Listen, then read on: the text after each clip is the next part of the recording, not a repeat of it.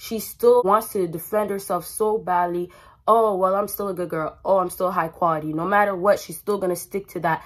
Even if she just, you know, got ran through. You don't do nothing but just sit at home and you want me to pay all the bills, right? So it's like girls have their expectations and then they, like I said, they feel like they don't have to live to their expectations.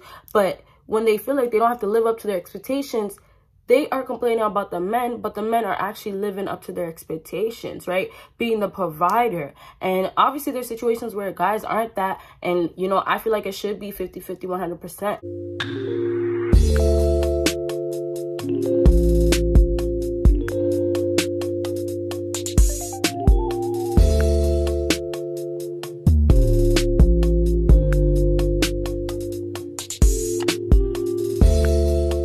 What is up, my BBossBaddies and my bad man fellas? It is your girl Bosana and welcome BBossArmy. So as you guys can tell by the title, today we're going to be talking about what women don't want you to know.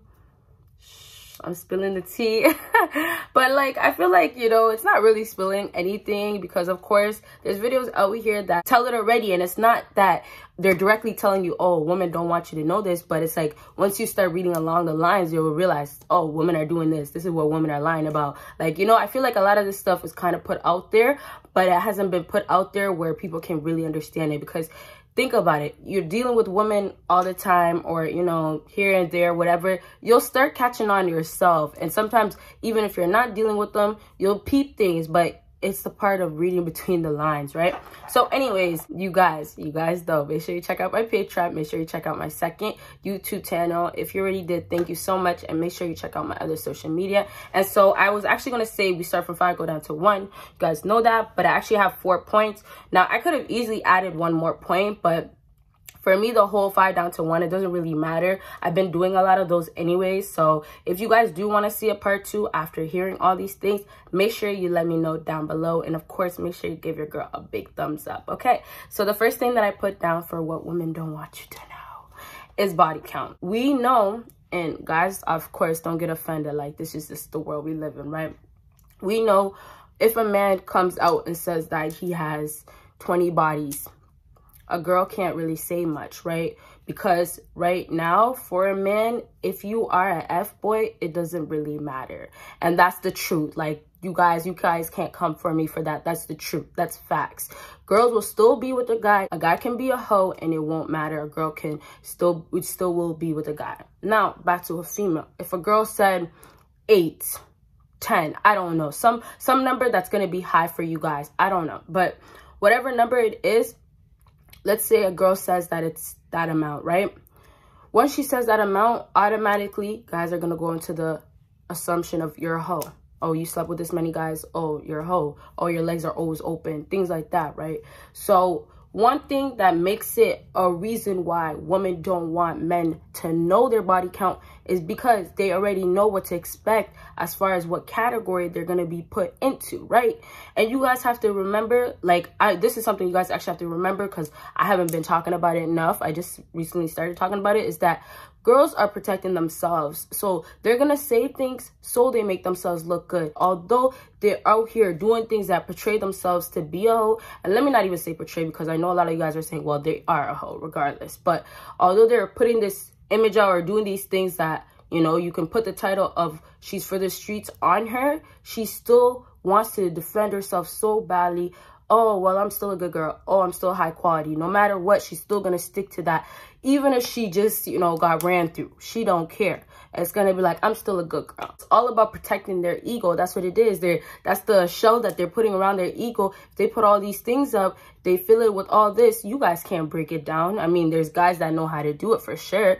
And it's typically the alphas. There's a lot of girls out here that feel like all this is okay to do, you know, lying about their body counts, saying that they're doing this and that. And you're going to see what I'm talking about as I keep going along. But they feel like they can do all of this because of the fact that they feel like men are judging them in a way that they feel like they're not supposed to be judged. And I'm just speaking to you guys from a woman's perspective. A lot of girls are protecting themselves, but with the maturity that doesn't come with a lot of women, at least not early at all, it keeps them in this mindset of believing that's the right thoughts, that, okay, well, if I'm doing this, well, a guy is doing it, you know, or, you know, it's like the whole feminist thing. So anyways, I don't want to talk too deeply about it. I feel like I already said a lot. So let's move on to the next thing. And it actually does fall into body count. And I won't say too much because it's not that much to say about it. But they lie about if they mess with someone, you know. A lot of girls lie about that because they literally don't want to be pinned down as a hoe. They don't want that name put down as a hoe.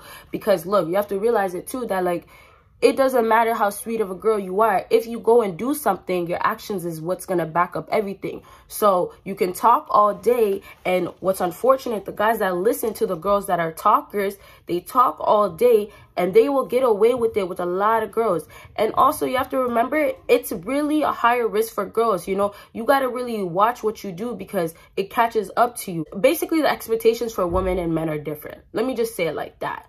And unfortunately, like, you know, girls right now are feeling like they don't have to live to a woman's expectation because they feel like men have changed. And they also feel like the way society has changed has really changed. And it has changed. It's also being scared, right? Oh, what is he going to think? What's going to happen after that? Oh, he's just going to think this. Like, it's going to be a place of them trying to save themselves instead of taking the chances of something bad happening for them or not working out for them. Okay, so let's move on to the next thing. And this is saying sorry. So this is something I decided to just throw in here. I said it a while back about, what was it that nice guys love to do? Say sorry all the time. But now I'm talking about women. I even struggled with this. I literally recently learned how to just own up to my shit when it comes down to seeing things from my point of view. And it's more of the perspective thing that people are really lacking. And I mean people, not just women, that, you know, when we look into things, we're not seeing it from somebody else's eyes. We're not seeing it from their point of view. We're not seeing it from their perspective at all. We're seeing it from ours. So it's so hard to see why, oh, I'm at fault, right? It's so hard to see, oh, why I should say sorry. And I find it more for women to feel that way because they feel like they're so entitled nowadays, right? A lot of females really do feel like, you know, I deserve respect. I deserve you guys to do this. Take care of me. Take care of my kids. I deserve somebody that can pay for my bills. I deserve so much. That's how they really look at it. And they throw the whole idea of what are they bringing to the table, like I said, out of the picture. And so they feel like, you know, if they're in a situation where they're wrong, why do I have to say I'm sorry? You know, why do I have to say I'm sorry? Because I didn't do nothing wrong. You know, I've been a good woman. You know, you haven't did nothing to me. And that's how they look at it. You haven't did nothing for me at all. What have you done to make my life easier? So a lot of girls really do feel entitled, and it leads them to not say sorry. And also a lot of girls are just very stubborn. You know, I used to be stubborn and I still am, like, here and there. But you definitely need the right partner to help you with things like that, because it's kind of like, it's just a learning thing. Like, it's growth, right? It's communication. Like, it's all that stuff that you have to work on so it can actually, like, develop, right? So let's move on to the last thing, and this is their job. Okay, so this is what I was saying, when a lot of girls say things because they feel like they need to defend themselves, and then they start thinking about, well, a man's supposed to be the one that is paying for my bills, or a man is supposed to be doing all this for me, all that talk, right? And it's just ridiculous because it's like, girls really feel this way, but what are girls doing? So and this is crazy, a lot of girls are starting to feel like, okay, well, I slept with all these guys and you did, but why is it so wrong that I did it? But yet, when we're talking, when we're supposed to be in a relationship, you don't do nothing but just sit at home and you want me to pay all the bills, right? So it's like, girls have their expectations, and then they, like I said, they feel like they don't have to live to their expectations. But when they feel like they don't have to live up to their expectations, they are complaining about the men, but the men are actually living up to their expectations, right? Being the provider. And obviously there's situations where guys aren't that. And, you know, I feel like it should be 50-50, 100%. I don't believe in the way things used to be. Like, maybe back then it was nice because, you know, how work used to be. And I don't know all about that stuff, but for sure it's just like, it worked out back then, and it's something that doesn't work out now because women are completely able to make money, right? They're very able, just as much as guys are. So it's like the expectations change. The girls are still stuck in the old days of the mindset of, okay, I should be at home and I should not have to pay no bills and I should just be taken care of. But that mindset is stuck in their head, but they took away the whole being able to clean and being able to cook being important.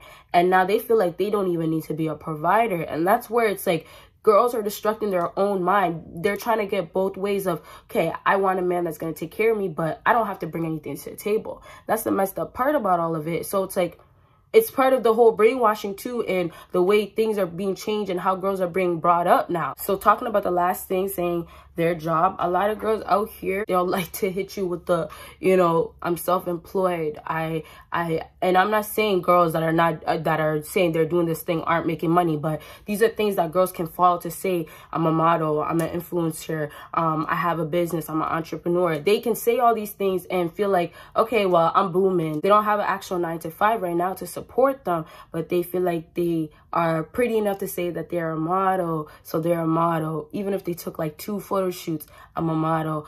Or I'm an influencer, I have brands that are sending me clothes, but you know, they're not gonna pay me at all. And trying to make it seem like they're really taking care of themselves, yet they're just waiting for the next man, and they feel like, you know, their beauty and their body will save them. Okay, you guys, so I have so much to say about these topics. All the stuff that I talked about, it's very good discussion. But other than that, like, you guys, make sure you drop your opinions down below. Make sure you give me a big thumbs up. Of course, make sure you check out my social media. Make sure you check out my Patreon. And you guys, don't forget my second YouTube channel. You guys will see me in my next video. Bye, guys.